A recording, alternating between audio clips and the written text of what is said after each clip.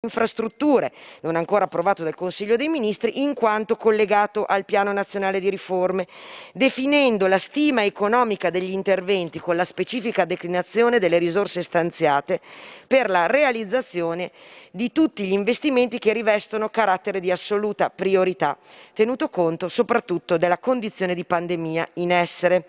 Il piano prevede circa 200 miliardi di investimenti, di cui oltre 77 già disponibili per interventi immediatamente cantierabili e nel breve e medio termine per contrastare gli effetti economici e sociali del Covid. Si prevede con esso il rilancio degli investimenti e della spesa pubblica nel settore delle infrastrutture e ovviamente dei trasporti.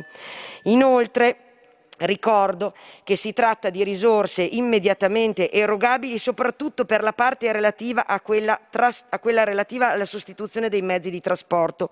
A ciò aggiungo gli ulteriori 11 miliardi che abbiamo reso immediatamente utilizzabili, dei quali 4,5 miliardi relativi alle opere e 6,5 miliardi relativi a programmi settoriali di intervento trasportistico.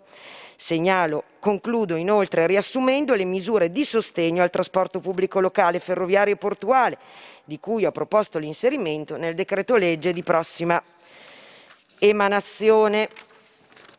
La costituzione di un fondo per riequilibrare i contratti di servizio del settore dei trasporti, l'istituzione di un apposito fondo per la compensazione dei danni subiti, l'anticipazione di cassa dell'80% dello stanziamento del fondo TPL, l'incremento di 58 milioni del Fondo Nazionale dell'Autotrasporto, la riduzione della quota parte del canone di accesso all'infrastruttura ferroviaria, lo stanziamento di 122 milioni di euro a favore di Rete Ferroviaria Italiana per la compensazione della contrazione degli introiti, la riduzione dei canoni concessori per gli operatori portuali, la proroga di un anno delle concessioni dei servizi portuali in scadenza.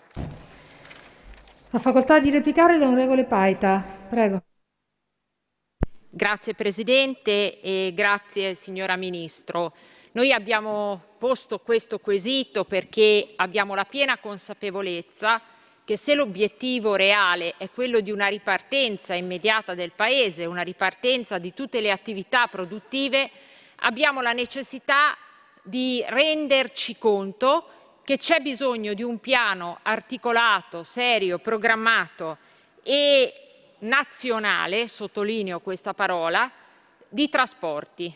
Nessuna delle categorie che noi auspichiamo come Italia Viva riparta nel lavoro, riparta nelle attività di produzione, potrà essere tale se noi non sapremo davvero garantire dei trasporti all'altezza.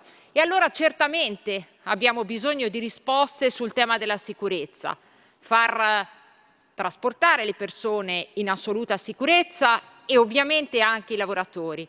Ma dobbiamo renderci conto che questo settore avrà la necessità di un ripensamento complessivo, di una rivoluzione, perché noi avremo bisogno di più mezzi e avremo persone che avranno la necessità di essere distanziate in questi mezzi. Per questo c'è bisogno di un forte investimento di risorse che oggi, e la ringrazio per le precisazioni che lei ha fatto, al momento non è ancora sulla carta e deve essere ratificato nei prossimi decreti.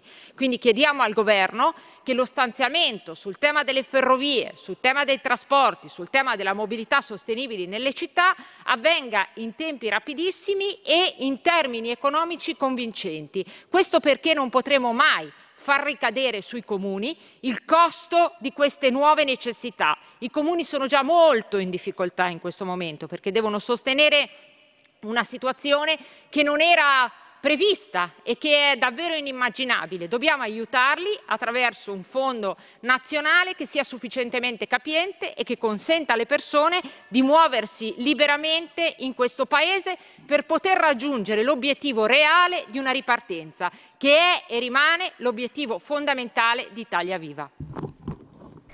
Passiamo all'interrogazione numero 3497 dei deputati Gariglio ed altri, concernente misure per assicurare un efficiente utilizzo dei mezzi pubblici in condizioni di sicurezza e per favorire altre forme di mobilità nell'ambito della cosiddetta fase 2. L'onorevole Gariglio ha facoltà di illustrare la sua interrogazione. Prego. Grazie Presidente, buongiorno signor Ministro.